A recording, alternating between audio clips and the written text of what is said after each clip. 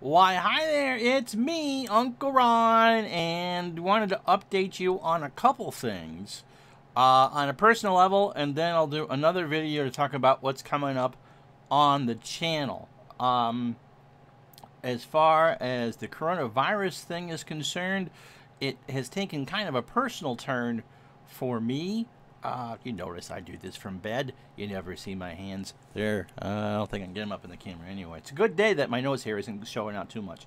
Um, for those of you who don't know about my disability, which some of you who might be just friends on Facebook may not know about it, I have people that come in at night to feed me dinner and to help me go to the bathroom while my wife is at work. My wife works at a healthcare facility in across the street from where we are, actually, and so that's quite convenient. To make a long story short, the current caregivers, one was doing a semester abroad in Spain.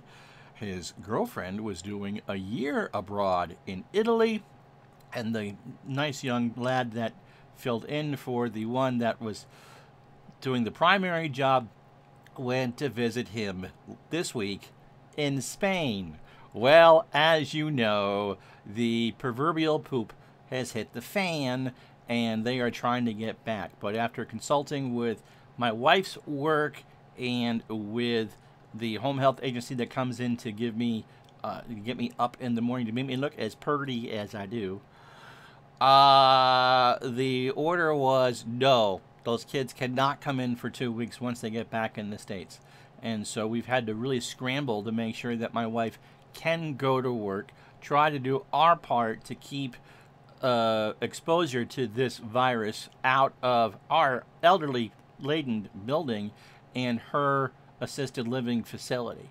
So, yeah, it kind of got real quick starting midday yesterday once we realized what was going on. As much as it sounds like people are panicking, and for goodness sakes, you don't need 18,000 rolls of toilet paper, and hopefully there's still some canned goods left when my wife goes shopping later today. The key is you got to be vigilant, and you got to be realistic. This is kind of, I think we're all in uncharted waters with this. We just really don't know what's going to happen, and I think that just leads to a lot of anxiety. And for some people it's panic, and some people go into survival mode and figure that you need a 55-gallon drum of creamed corn. I don't think you need a 55-gallon drum of creamed corn, but hey, if you like creamed corn, then more power to you. This is going to get bumpy, folks, before it gets better. And as I said, we'll talk about in another video the implications for what's coming up on the channel as those of us who work in the sports and entertainment industries come to the quick realization that there isn't a sports and entertainment industry in the world at the moment. And that, for some of my friends, is real difficult to swallow. That means paychecks, and hoping that the more caution that we all use in the next couple of weeks, the sooner this can get done and we can try to pick up where we were and go back. If you need someone to talk to, reach out, okay? Reach out to me, reach out to your good friends. Tell them how scared you are. Tell them that, love them, can we get you anything?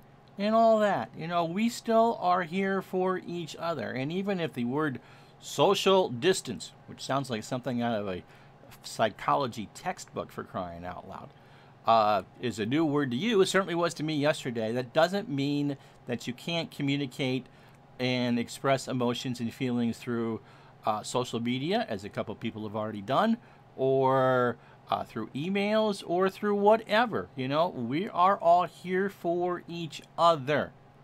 And we'll get through this one way or another.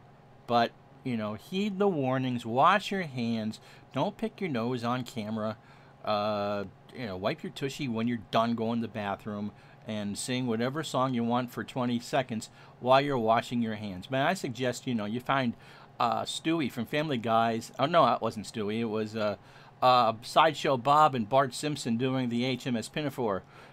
I think that was the Conan O'Brien episode of The Simpsons.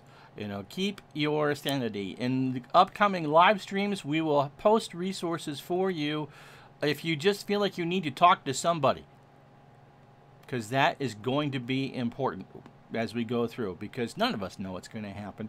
We can blame whatever it is that whoever we want to blame, but right now blame isn't in the middle of the car wreck. Blame isn't going to do anybody any good. Okay? As far as my health is concerned, yes, I am a type 2 diabetic with a history of heart trouble in the family, but actually just by chance had a nurse here this morning to do a regular recertification for my morning LNA home health care needs. Lungs were fine, no signs of anything, and my oxygen level was at 99%. So I go into this, and my wife goes into our own certain period of uncertainty on the plus side of things. It's just a matter of trying to keep people from being intentionally exposed, because chances are we've already been exposed, and you will be exposed, and possibly a carrier for the virus and not ever know it.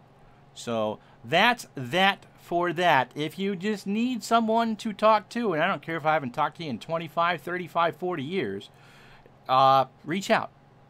We're here. We'll talk to you soon. Have a good day.